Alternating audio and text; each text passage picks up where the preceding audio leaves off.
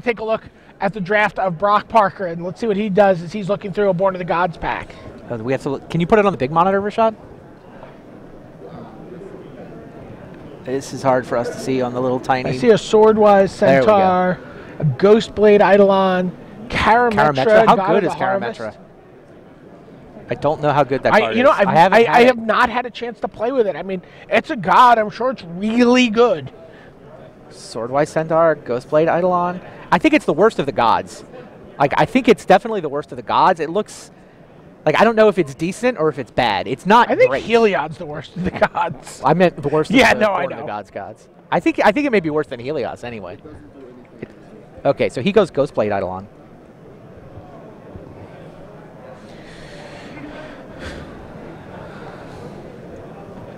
Didn't even really seem to consider Karametra. No. He got the memo. I guess so. Yeah, no, his range a little wider than ours, a little more experience probably. Now what? Temple, Pinnacle, Kiara's Follower. Not much. Some green, right? Ferris Band Tromper, Kiara's Follower. Kiara's Follower's got to be the best card in that pack. It's just, it's 2 colors, and he took a 3rd color first. Maybe you go that way anyway. It's either that or like Nyxborn Wolf. But do you want a Nyxborn Wolf and pass Kiara's Follower? I think you speculate on Kiara's Follower I think so.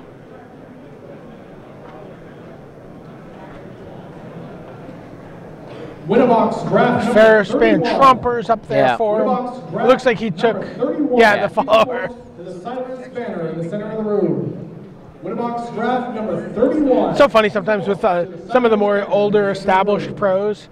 It's really difficult to get them to flash you a card. You know, it goes against all their instincts to bleed any information. Swordwise Centaur seems like a good pick here. It's better than Course of the Tides, right? Take the 2 drop over the 4. A Loyal Pegasus. There's some good white. I mean, he took the first pick white card, but I don't know if I'm taking. I think I Swordwise Centaur here. What about you? Your Loyal Pegasus? No, I like the Swordwise Centaur. Okay. Especially if I'm getting past 1 3rd pick. You know. Well, you're getting past Loyal Pegasus 3rd. Sure. Yeah, I'm always a little. You're worried about the white scrum, aren't you? I am. I'm at this point. At this point, I've actually passed a lot more Crone Skyguards than you would think hearing me talk about first picking a Crone Skyguard. I am glad to hear it. I will happily stick to white. Tested Oathsworn. Once again, Aspect of Hydra card that might just come all the way back around the table. Also a Divination. If you would like to sign up, doesn't seem unreasonable here. I think you take Oathsworn, right? Because it's got the better top end if you can build the good heroic deck. I mean, that card's swingy, right? You need the heroic deck to have it be any good at all. But I mean, if you get enough tricks, it can be quite good. It gets big in a hurry. Please report to the side events. Got some setup cost, but yes. Joseph DeJoy, Daniel Cachetti, please report to the side events banner. Your event is about to begin. Reap What Is Sown is the best card. But yeah, there's also a Vortex Elemental, which is I like that card. Is his only blue card the Kiara's Follower? Kiara's Follower. So he has 1 blue card, 1 white card. I think I would take Reap What Is Sown. Okay. Especially since he's leaning heroic. Like, he can be base green heroic, touching white. That seems fine. He's got a white bestow creature. Yeah, I think, and it's not like he's been past awesome blue. I mean, Vortex Elemental's fine, but blue seems open though. There's been a couple divinations. Yeah, I guess that's true. There's an aspect of Hydra, which is so Setessan Starborn. Not a super amazing card. No, it's playable though. It seems playable. The best thing I've heard about it this weekend so far is getting a Chain to the Rocks with it. Nice. He took Aspect of Hydra, which makes sense, especially since he's got so many heavy green. I mean, that's a trick which is only really good in the heavy green deck, but that's the deck that he's building so far. Yeah, I mean, that card is very gay as mighty.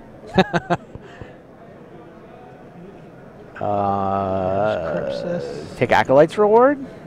Maybe you'll have enough white for that to actually be good.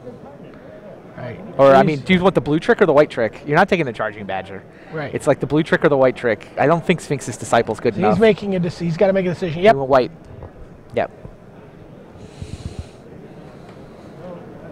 You know the other thing that white has going for it? He hasn't passed any of it.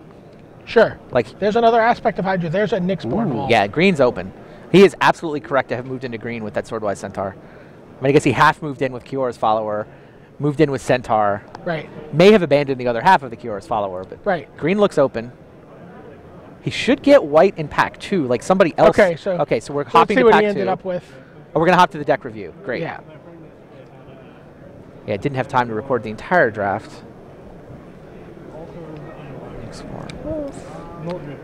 Got it. One of those divinations came back to him, but that and the divination and the Kior's follower seem to be hanging out in the back. Yeah. Neither one of them is as good as Reap would have sown.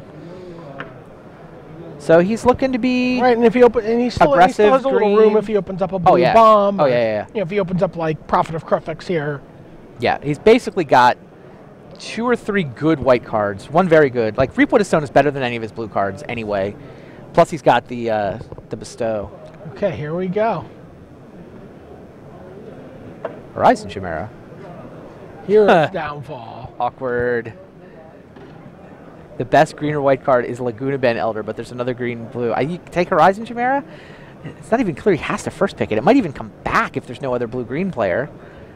But there's nothing. Wow. I think I take Horizon Chimera. I'm not happy with this pack. No, this is bad news. Like his options are. He's also to thinking take about the shredding winds. Oh, really? I would take Laguna Band Elder over Shredding Winds, I think. Yeah, he can take a filler creature in white. Yeah, he that can speculate on a second blue-green creature. Yep. Wow, first pick Laguna Band Elder. So sad. Yeah. I feel like the chance that I get past blue and switch into blue-green is high enough that I might have speculated on Chimera. But okay, there's Observe Analysis. Oh, Phalanx Leader. Wow. Never mind. We got a deck now. No more messing around. Survey says green-white heroic.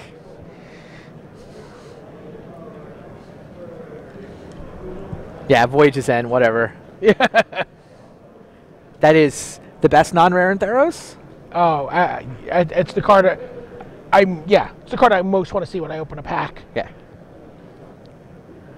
Yeah, and he didn't pass any white, and he kind of knew that he didn't pass any white, right? He didn't get much, but Right. like somebody on his right did him a favor, cut off all the white so that I would get past a Phalanx Leader. I'm Yep. not going to pass it to you. I don't care how much work you did. I can move in. You passed me a Reap with a Sown. What were you thinking? Oh, wow. Look at that Battle-Wise Hoplite. Yeah. Sad Battle-Wise Hoplite. No, it's going to go into the deck of the guy on his right who cut off all the white. It's not a green-white deck, right? He passed Reap with a Sown. It's probably a blue-white. It could be red-white, I guess. You take Snarecaster here? You have to take the Snarecaster. Especially you have the aspect of Hydra. You have the Reap what is sown. Like you're like, oh, 5 mana, like tap that guy down, attack with everybody, Reap what is sown, you're dead. That sounds good. Time to feed. Sign me up. Enthusa. Isn't time to feed like exactly what green-white heroic wants though? I mean, I get Enthusa is large and heroic, but I guess for him right now, he might be just thinking that he doesn't have a lot of large creatures. but he doesn't have removal. Like you're going to get past more large creatures in green and green. Sure. You're not going to get past more removal And then he spells. takes the time to feed. Yeah, you don't get removal spells in green and white. Right. There just aren't very many of them floating around. Especially removal spells that trigger your heroic stuff. Wow, there's another Horizon Chimera. But Sedge Scorpion's the pick. It's funny, if he hadn't put that Kior's follower in his sideboard, somebody on his left would be putting together an awesome blue-green deck. Because they would have taken that Horizon Chimera. They'd be getting the other one that Brock passed in pack 1. But yeah, him killing the Kior's follower, effectively taking it out of circulation, meant nobody was bribed to go in.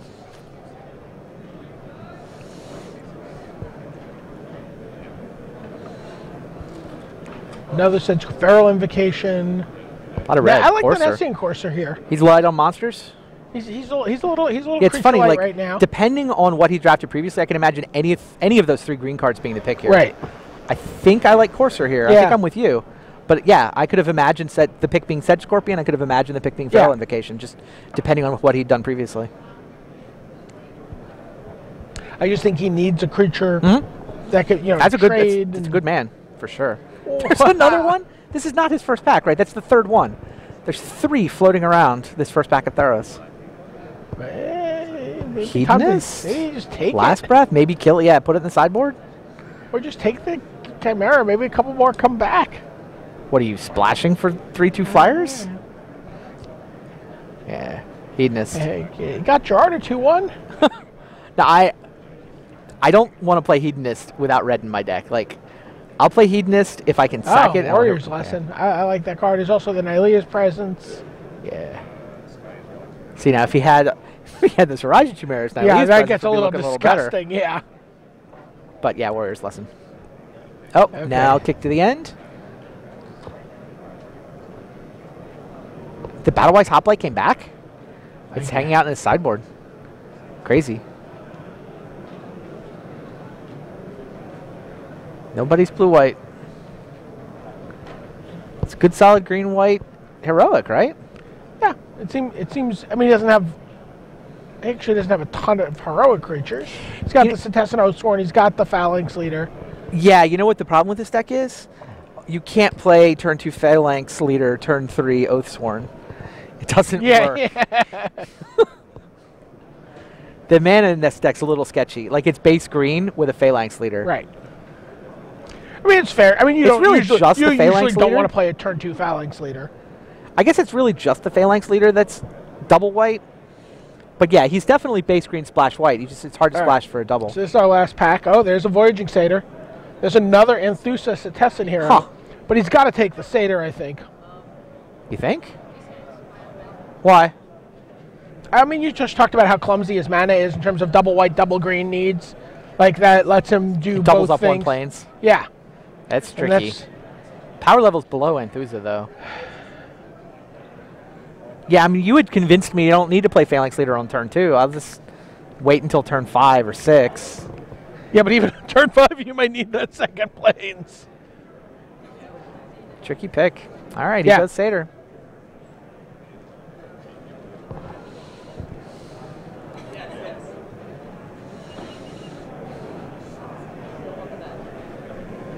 Now what? All right. There's a Sedge Scorpion. There's a Warrior's Lesson. Ooh. Underpowered pack. Second Warrior's Lesson.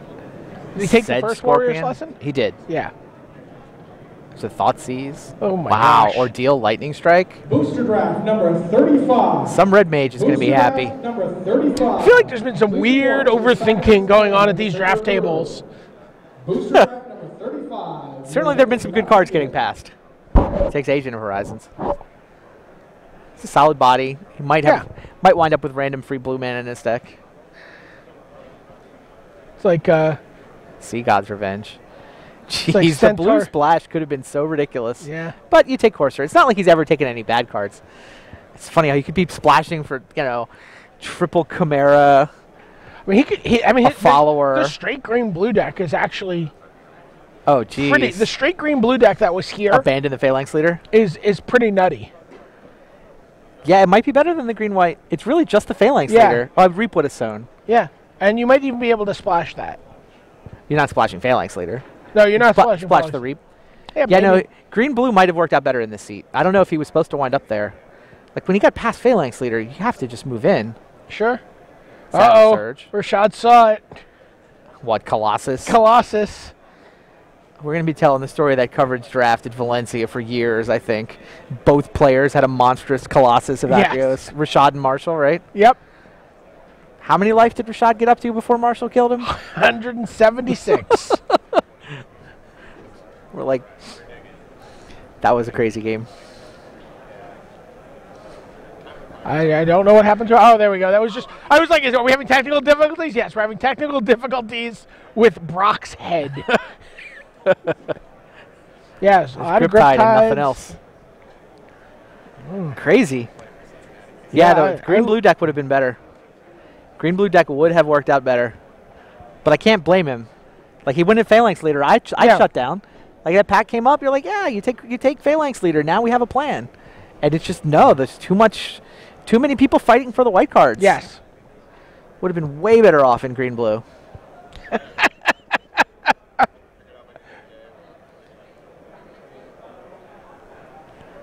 What, green-blue would have had a Vaporkin here? Wow, the You green-blue just deck you is just- so good. He's getting Yeah. scraps. There's just Yeah. nothing. Even the green is dry. Right. I mean, to be fair, the white was even dry in the opening packs a lot of times, right? You know, Laguna Ben Elder is like a card he had to first pick. Yeah. God, if he Horizon Chimera's there, that's the play. That was the fork. Right. If he Horizon Chimera's there, then he can shipwreck Singer. What is going on at this draft table? No, well, yeah, even ignoring the grip tides, I feel like this is like the third draft we've watched where Shipwreck Singer has just been like left to float adrift. People don't like blue-black. I mean, some people swear by it. Some people think it's still as good as it was in Triple Theros. You can be blue-black control, but all the heroic decks have scared. That if everyone's doing this, if everyone feels that way, you get such a good price on your cards. Traveler's Amulet. Yeah, I think this is testing Griffin. This did not work out. Does he even have enough cards for his green-white deck? Oh, I think he does. I think he can piece it together. Sure? Yeah, I do. I don't think he has a very deep pool of premium cards. Yes. But I think he's got cards all the way through. Oh, Mnemonic Wall. Wrong draft. Sorry. Battle Priest, oh, he takes the Mnemonic Wall. he doesn't want someone recursing stuff against him.